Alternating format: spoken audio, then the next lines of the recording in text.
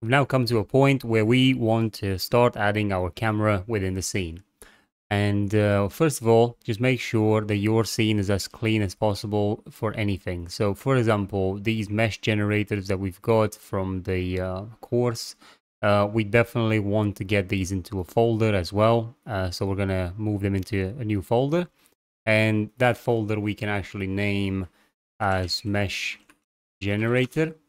Because it's really good to keep this, done in this way, because then you can just deactivate things if you want to, and really helps you out to keep the flow of this a lot better. And then you have all these things that are effectively the rest of the geometry, and we may want to drop that into the mesh generator as well, just so we can then go and we can hide everything if we want to, and just leave only the center stage here. Okay, now I'm going to also turn off these smoke activators. And at this point, we want to set up the camera. We're not going to do anything to the lighting as of yet, because we don't yet know how the sequence is going to pan out. But instead, we are going to add the camera and do some settings on that. So the first thing is to actually generate a sequence where we can generate the camera. I mean, it really depends on what type of camera you want to use. I'm not going to use a camera on rail. I'm going to use a normal camera instead. So let's just talk about the normal camera for now. So into my folder in here, I'm actually going to generate a new folder, and I'm going to put that ls sequence. So actually, I'm just going to call it level sequence, like that. So this folder can contain all the various different sequences that you can make. And within here, we can right click, go to cinematics and select level sequence, and we shall call that ls tut from tutorial. Okay, so we can actually double click it, and this will open the sequence around here. Now this sequence, by the way, can be docked like that if you'd like, but this will obviously reduce your view, or you can take it out and keep it around like that. So it's really up to you what you want to do with that. Now, in a previous tutorial about Unreal Engine basic cinematics, I have gone through most of the elements on this sequence. So I'm not going to go through that again, because you can just watch that tutorial if you want to catch up to speed with all of this. But I am going to tell you what I'm going to do and why I'm doing it. So our track right now in the sequence is empty, and we can add the camera through the sequence itself. So if we press this button over here, it creates a camera automatically. And this camera has a few options in here. It's already filled in our camera cut, so when we export a render, this is what the it's going to export out of the sequence. We can decide how big the sequence can be, so we can use control zoom out to basically the mouse wheel to basically zoom out and then have a look at all the sequence. This is how much we're actually going to export right now. We are going to set the FPS to 24. And then we can look at how big the sequence can be. But for now, we don't need to worry about that. When we created the camera, we also automatically possessed it. And you can tell by this icon here that's white. And also you can see in here that says we're piloting the cinema actor camera, which is also now in the scene. If you close the sequence, you see the camera has disappeared. So if you go back and you double click the sequence, you'll see the camera again. So that's very important for you to understand that that's how that works. Also, your sequence is not actually in the level here, but if you'd like, you can drop it in the level, just so you know that this is this sequence is always in this level. Okay, so I think that's going to be useful if you want to ensure that you will always find the sequence here instead of double clicking it in there and maybe you've got another level opened. Right, okay, so with that done, we've got the camera here. We are no longer piloting the camera. And if we want to pilot it again, if you press this camera over here, you're piloting whatever camera cut you are on right now on the track. So if you had a different camera here, you would actually pilot another one. But you can't move the camera in this way. But if you pilot it from here, you can now move the camera like you'd move anything else in the viewport. Also, the camera itself, if you, let's say you are no longer piloting, if you select it from here, you can also right click it and select pilot camera, which will then mean that you're again going to be able to pilot the camera. For some reason not displaying, I'm not sure why, but yeah, normally that's what it happens if you do that. I think if you're piloting it from here, you have to click this button in order to see it. But we're piloting the camera. We do have an eject button if we ever want to be kicked out of it as well. Now, let's just go back into pilot mode. Very important to know about the camera that they're actually functioning like cameras from real life. So what I mean by this, let me just put the sequence to one side and then let's select the camera itself. And you'll notice in here we have a bunch of options. Now, these are the locations and rotation of the camera. That's not very interesting right now. There's nothing to do with the scale. The only thing that the scale is going to change is the camera's mesh, which indicates where the camera is in the world. And that can be useful if you want to see your camera from far away. But it's not going to affect the image at all. Now, in here, we have some options. So the first option, which is the look at tracking settings, we're not actually going to do anything with this, but this is an advanced feature for people.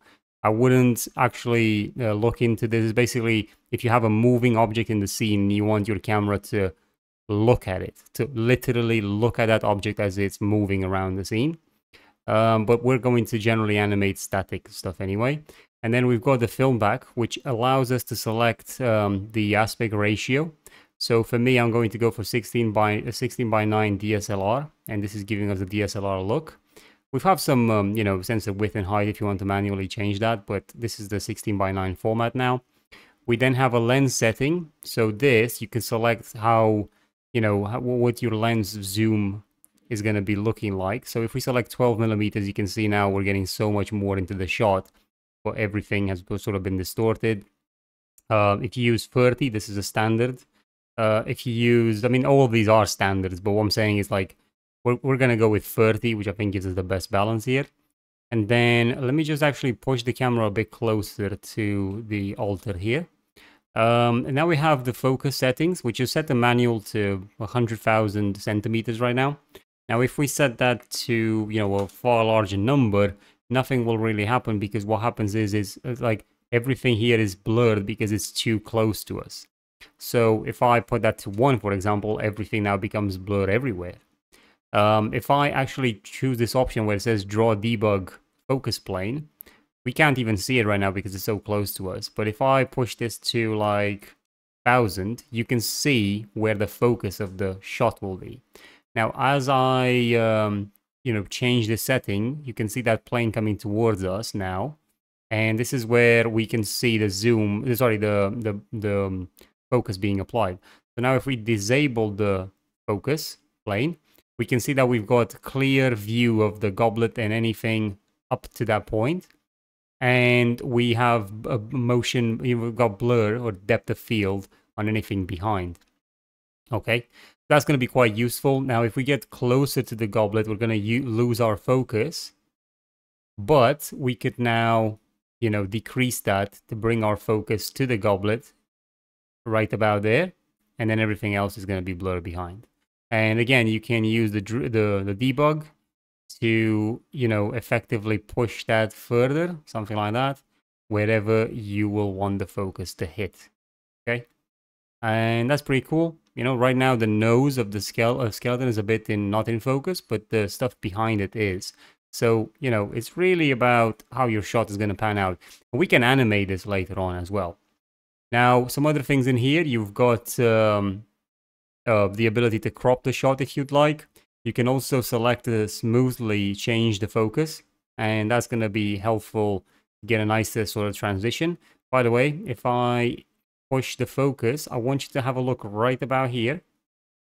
You can see the sort of line. It's as if it's lighting up wherever the focus is. And this will be visible in the render, by the way. And it's not, it really is more of a limitation of the engine with lumen than anything else.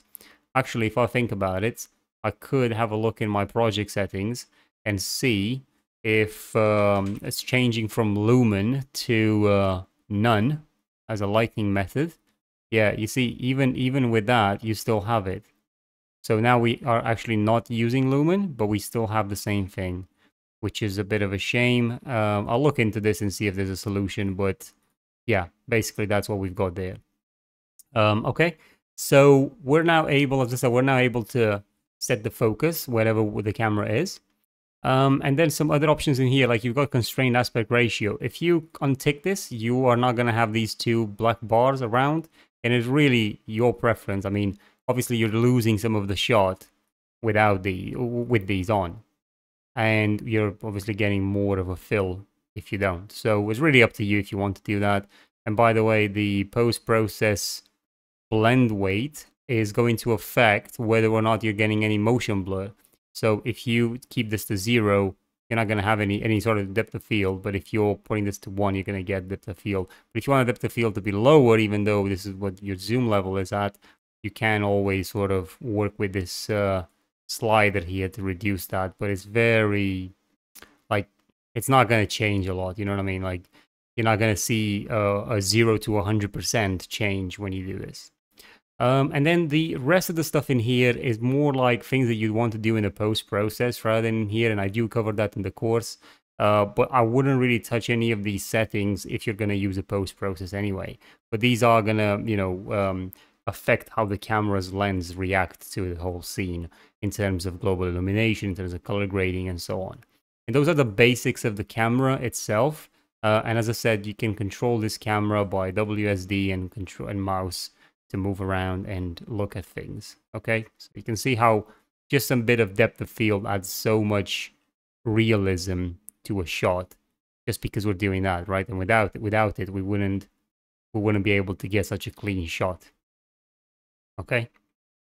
Now, okay, let's move on.